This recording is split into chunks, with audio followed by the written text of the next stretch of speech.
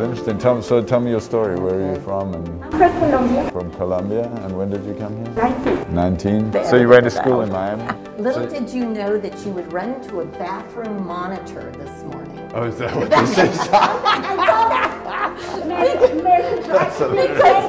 told her I was a leader.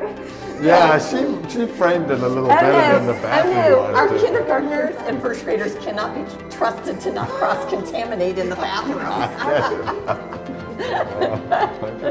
Okay. Welcome to COVID, right? Welcome to COVID.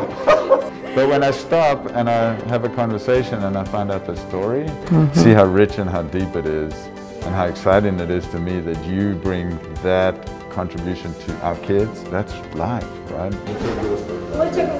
How about if we go upstairs? So I met the Spanish teacher downstairs, the art teacher upstairs. Yes, that's right. So the specials team takes on some of these duties, like bathroom duty, before we go into our specials.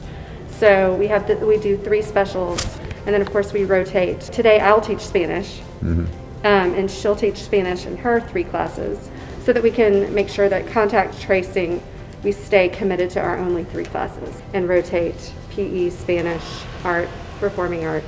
So you teach all of the specials, you don't just teach art, even though you're the art teacher. Yes. And that's to keep them potted and safe. Yes. So that we don't cross-contaminate them. That's right, because we got to keep our babies safe. Emily, thank you for what you do. Thank you, I appreciate it. In our quest room, we've got 4th graders talking about the Global Read Aloud book, Indian No More. They're learning about identity and to not judge. I don't even get why they would even think about the color of the skin. We're all people. Hold on a second. You said they're pen pals, right? Yes. But they're not writing to each other. They're video messaging yes, each other. they're video pen pals. Yeah. Maybe that's what I should Awesome. say. Okay. Talking about these challenging topics through literature. We have had, I don't know how many hours of engagement between our kids and their kids. That's what I'm saying. Well, my kids are beeping in. Do you hear that? Yeah. I do. We have another classroom waiting for us. Good morning. We are so honored that you're here, and we're so happy, and we thank you for everything you have done for our district. But we made a poster, Miss Porter's class and myself, we made a poster for you. I'm the one who's happy and I'm the one who's honored. Okay, so guys, you just have to remember that you got to do what we're asking you to do with masks and hand washing and staying apart if you can, okay? All right, everybody say hi, Dr. Hi, guys. You guys want to tell them what we're doing? We're not just solving word problems, we are... Okay, and when we attack it, we do what? We do it with a ninja. Okay, so how do we do it with ninjas? We have another community helper. Good morning. Can you tell me what your name is? My name is Dr. Bruce Gearing.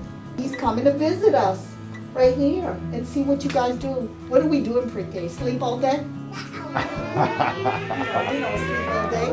Tell Dr. Gearing, where are we getting ready to go to right now? What? Center. We're going to Centers right now. Where are you from? East African, where? Uganda. You know what I'm talking about? Idi Amin. Idi Amin. Yeah. That's where I immigrated. Mrs. Jakey's Wow, got to when go. did you come? 7 years old. I'm blessed to be here at this school because I was here since the school opened 15 years ago.